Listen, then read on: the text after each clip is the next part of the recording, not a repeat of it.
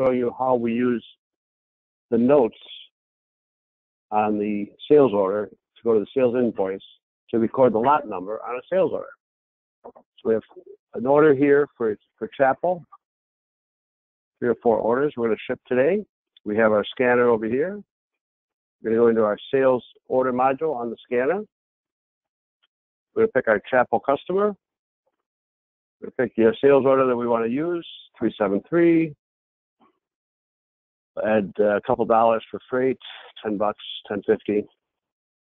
And now we're going to go to the Notes tab to record the lot number. So on the Notes tab, in the customer note, we're going to type in the fact that this is a lot number. And I'm going to use the scanner to scan my lot number. Here's my scanner. I click the button to scan it.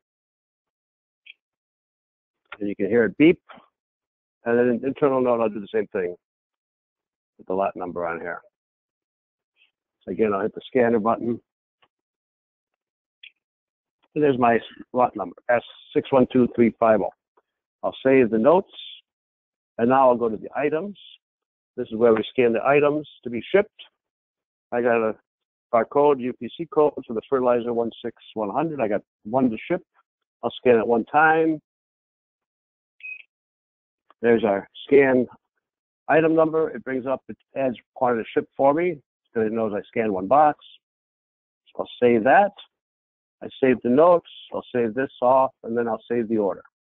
So we're done with the scanner. We've just shipped 1 item. And now we'll go to our Sage 50. Sage 50 still sets as an open PO, open sales order. So we'll now run this is an automatic process, the import and export. Runs every half hour or so. But I run it manually for our demo purposes here. So I click the import button. It runs a couple of screens.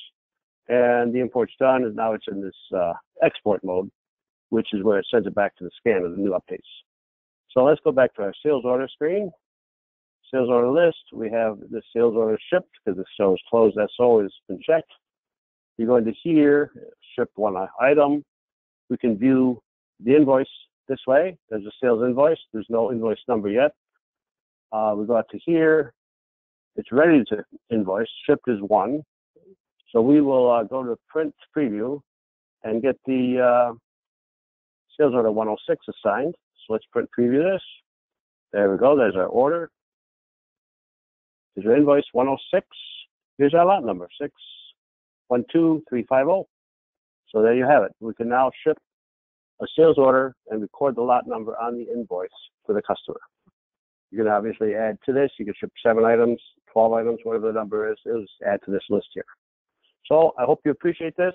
Call us at 1-800-475-1047 or go to jcscomputer.com. Thank you very much.